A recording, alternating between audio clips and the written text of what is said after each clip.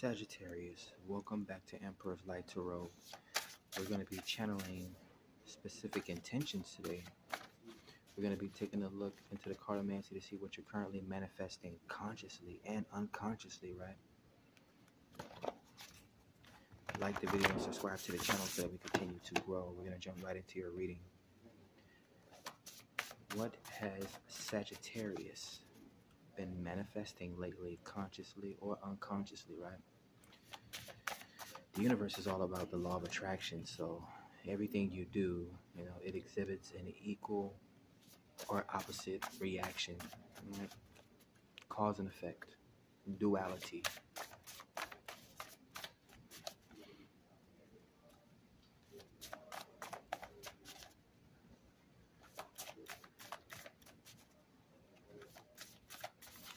Check out your moon, rising, Venus, and North Node placements. I'm not going to take those. Yeah, you got waiting in sunlight. Pisces, the Hangman, and the Sun card. Let's get a couple. Any more jumpers here for Sagittarius? The Sagittarius manifesting consciously or unconsciously. Grounding your message here today, Sagittarius. Damn, everyone's giving the divine feminine. This is a creative space opening up for you guys. The Empress, right? Very fertile, very creative, very supported, very nurturing, right? It's the mother, the divine mother. This could be you calling in your person that you're manifesting here, consciously or unconsciously. Three of Gems, yeah, collaboration. Now, typically the Three of Gems is a prodigy, right? It is the ability to work well with others, right? Start some sort of a project. This could even be with co-workers or someone in the same industry as you. Sounds like your person. Could be entrepreneurship, though. The Eight of Bubbles. Ooh, walking away from something? What could you be walking away from? This could be detoxing. Maybe you are walking away from some sort of a collaboration here. This could be a work, maybe some sort of a job that you had, possibly.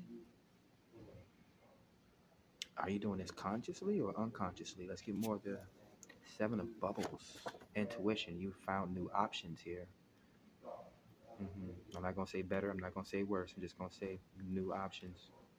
Or you're being presented with them, maybe unbeknownst to you, unconsciously. The Two of Gems, stability here. Yeah, it has something to do with your home life or your work. You're either consciously or unconsciously manifesting some sort of a potential here. The Celebrity, the Devil. Now, this is a hard worker, right? It's a boss, right? The Alpha and the Omega. It can definitely be entrepreneurship if you're willing to work hard and put in the effort.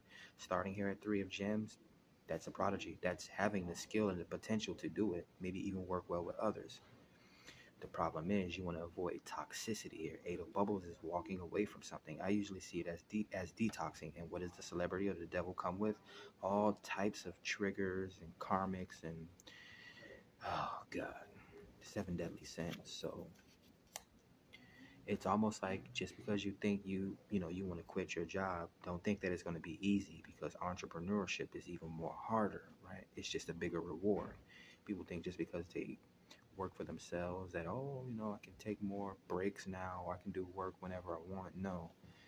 You think Jeff Bezos takes a day off? You think, what's that other guy? Not Mark Zuckerberg, but the other one, Elon Musk, takes days off? These guys don't take days off, right?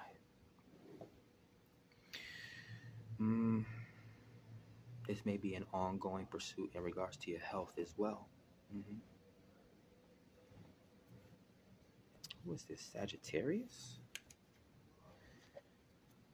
The Empress on the bottom of the deck. And then the last card to come out is the Devil.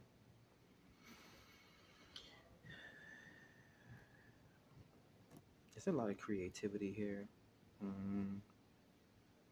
Just make sure you're manifesting from a grounded place. I failed to call out the 444 because I'm like, it's 445, so why say anything? Yeah, that could be you BSing or slacking off. Oh, I'm an entrepreneur now, so I don't have to work as hard, or I can do that whenever.